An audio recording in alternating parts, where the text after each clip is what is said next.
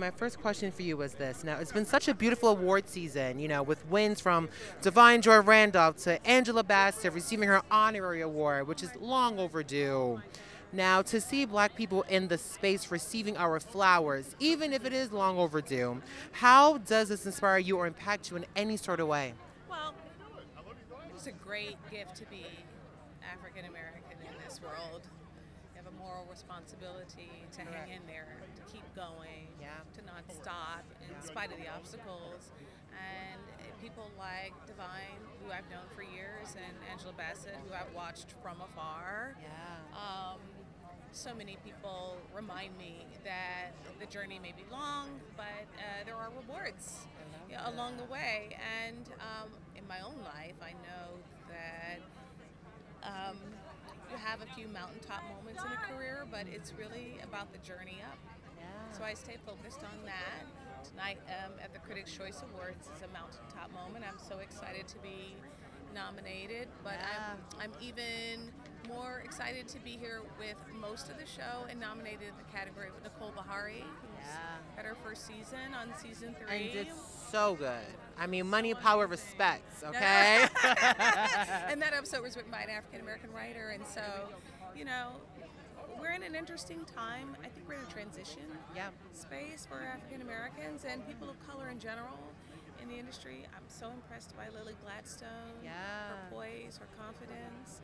I mean, there's a lot to be optimistic about, and anytime I feel a little bit low, I just turn around and see something on the social media that inspires me. So. Well, you're inspiring us with Mia Jordan, who is such a complex character. She's such a powerhouse. And honestly, she inspires me every day as well to be a phenomenal producer that I am too. Now, you know, are there any layers from Mia that you want to incorporate into your own life and vice versa? Well, you know, one thing that I appreciate about Mia is that she's dedicated, committed, and she stands on the principle that she's going to show up. And, you know, I'm an actor, so I can be flaky. We all can be. I'm a reporter. Sometimes we can be a little flaky. It's natural. Happens. So from Mia, I'm taking the, you know, if you say you're going to do it, do it. Yeah. Now, exactly. Now, while we have to wait for And Just Like That for another year, fans are falling in love with Dr. Nia Wallace, but have also voiced that they want to see her develop a little bit more in the new season.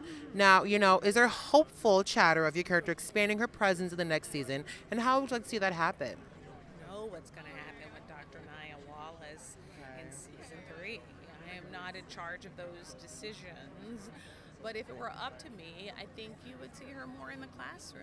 You'd see her with her students.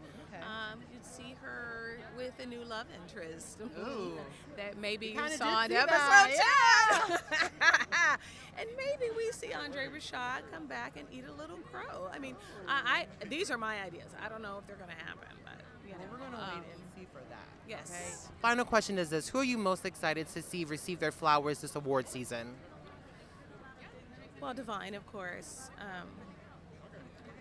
I thought Lily Gladstone was amazing. I thought Carey Mulligan was extraordinary. I mean, I love Cord Jefferson's movie, American Fiction.